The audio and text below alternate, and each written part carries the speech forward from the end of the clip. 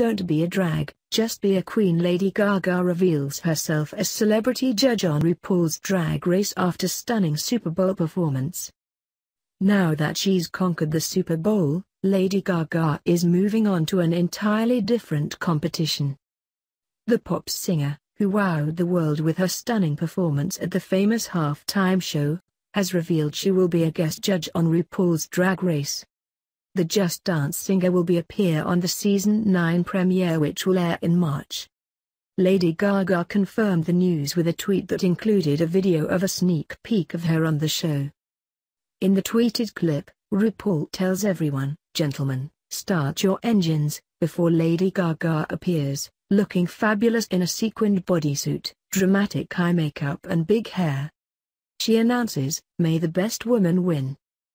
Her arrival seems to set off a frenzy of emotions among the competing drag queens, with endless screams of delight. Lady Gaga is no stranger to being a star of the small screen. She has starred in the last 2 seasons of FX's American Horror Story, even picking up a Golden Globe last year for her role. Meanwhile, the star went down a storm at the Super Bowl on Sunday. The star began her incredible halftime show perched on the stadium roof, showing off her stunning figure in a short silver jeweled leotard and fishnet tights. Adding a dramatic mask, Gaga then jumped onto the pitch and wowed the crowd in Houston, Texas, with a 12-minute medley of her songs including Poker Face and Born This Way.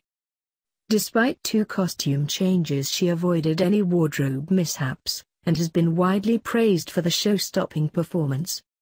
About 110 million TV viewers watched her set, during a break in the New England Patriots' 34-28 win against the Atlanta Falcons. And proving she'll never forget where she came from, the star also gave a shout-out to her beloved mum and dad at home. She closed the show with an explosive rendition of Bad Romance.